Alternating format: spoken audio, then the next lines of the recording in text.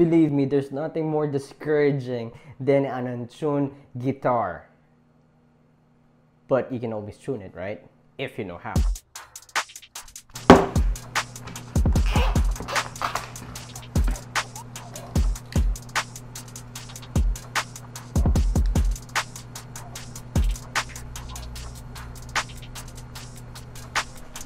So I started playing acoustic guitar back in year 2000. And I haven't heard of a tuner. I was trained to tune my guitar by ear, if you know what I mean. And it's kind of hard to do that when you're just trying to figure out if it's tuned or not by your ear, because sometimes you tune it too high, sometimes you tune it too low. Now, this is one of the best investment that you can get when you're first starting out on guitar is get a tuner. Yes, of course, there are mobile tuners or app tuners that you can download through your phone, but nothing beats an actual tuner. Yeah, I know what you're going to say. There is a tuner that you can download on your phone and you can use that and as a guide for a tuner. Yes, you can do that if you can't afford of this. But this is really cheap and you can get it online. Now, how does this tuner work? All you have to do is just put it in the headstock, turn it on. Of course, you have to face it on you.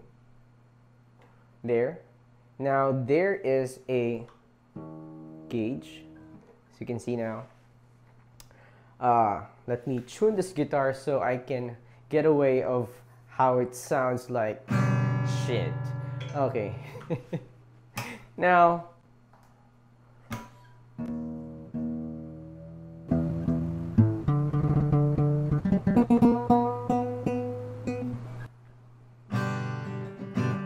and just like that. So mom and pop gave you a guitar, and the first investment, or if it doesn't come with a tuner and a pick, that's your first investment. Get a tuner or download a tuner on your phone if you can't afford one of this.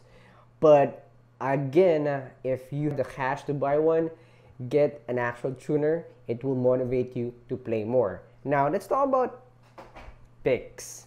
All right. Now there are different kinds of thickness of picks. Now these are the two picks that I love the most, which is a very light pick that is, I'm not sure, it's 0.46 millimeters, and this one is a medium one. It is 0.96 millimeters.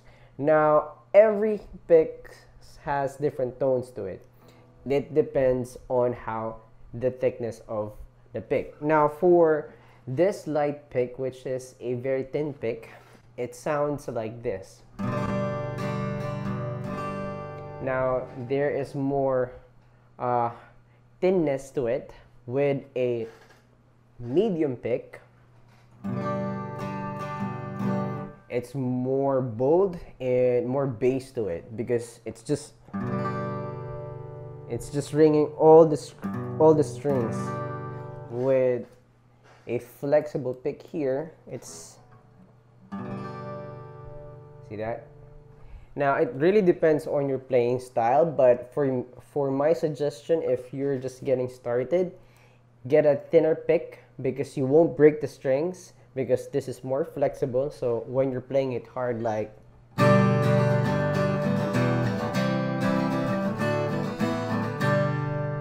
that, you won't be breaking the strings, and you'll thank me because probably you don't know how to replace the strings yet because you're just starting on playing the guitar. And with a very, very thin pick, which is a 1.20 millimeter thickness, it sounded like this. You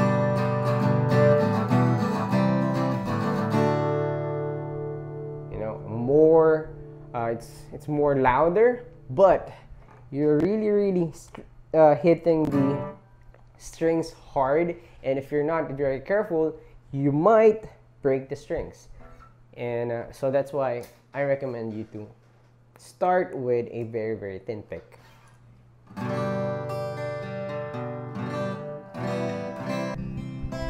Alright guys, thanks for watching, and if you haven't subscribed yet, please do subscribe. And that is just my thank you for watching the really quick video. It's just a slappy one that I just remembered when I was just starting playing the guitar. I don't have those technology with me. We have Nokia phones which has Snake on it, and it is black and white. You can't download any apps on that. So if you do have a smartphone and you can download a tuner, so you can tune your guitar and get motivated in playing more, do that. And if you can afford to get a tuner, buy one of these. You won't regret it, because just place it on your headstock. If your guitar doesn't have a built-in tuner, or mine has one, but I still use this one because there's something really cool about the gauge when it's hitting the right note. And again, if you don't know what pick to select, choose the thinnest one, because you won't damage the strings and you won't break it, but it sounds really thin. So when you're good enough, buy a thicker pick. Alright guys, my name is Hans, and for more videos like this, don't forget to subscribe. Again, thanks for watching.